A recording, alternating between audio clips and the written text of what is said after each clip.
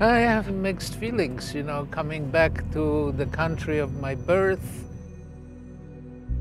It was tempting not to come back, but I wanted to have that experience. I just want to basically rekindle in my own mind the extent of this tragedy.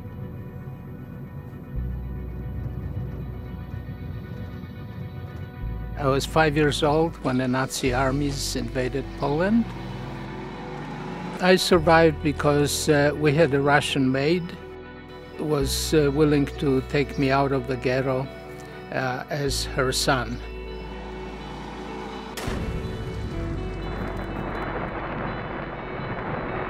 So once my life was no longer in danger, I was facing a couple of really searing questions. Why was I allowed to live when so many other good people were not? And what could I do to repay the debt?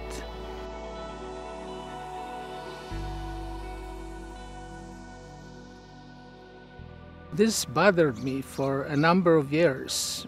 Until 1972, I was working for an environmental consulting firm, and they sent me to a Midwestern slaughterhouse, and I suddenly came across piles of hearts and lungs and heads and hooves and discarded body parts.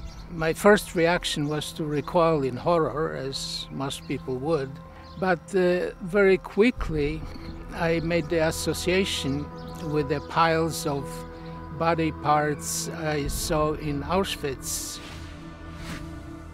The use of cattle cars to transport people to the gas chambers. The crowding in wood containers of the victims. The arbitrary designation of who lives and who dies. And this is when I resolved to devote the rest of my life to fighting the oppression of animals raised for food.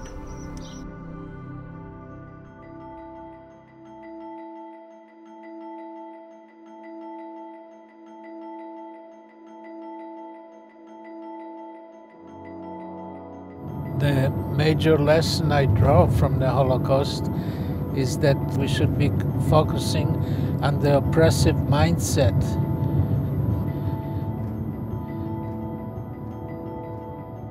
Animal oppression begins when you first tell a child that the dog on his couch is to be cherished and loved and appreciated, and the pig on his plate is to be abused and killed and dismembered and eaten for food.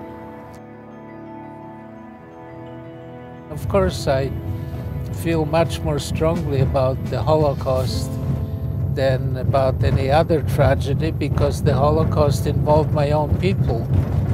But again, in a moral universe, it really shouldn't matter who the victims are. Whether the animals should be compared to the Jews, that's not the point. It's not about the victims.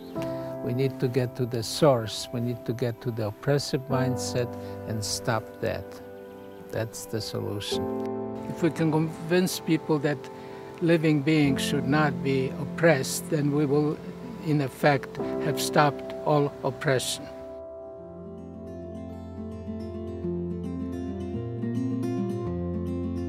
So when I made this decision, a number of well-meaning friends, they would say, "Alex, why animals when so many human problems remain unresolved?" Because animals are the most vulnerable, the most defenseless living beings on Earth. Animals share many of the same feelings that we have. They experience affection, joy, sadness, fear, and pain.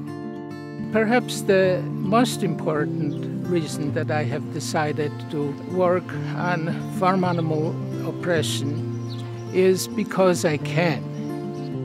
I, just by myself, have the awesome power of sparing each year about 100 land and aquatic animals from terrible abuse and death.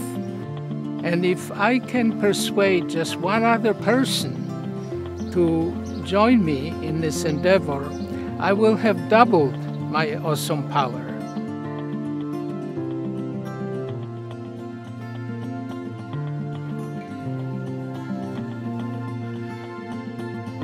All vegetables, all grains, nuts, and this stuff is delicious.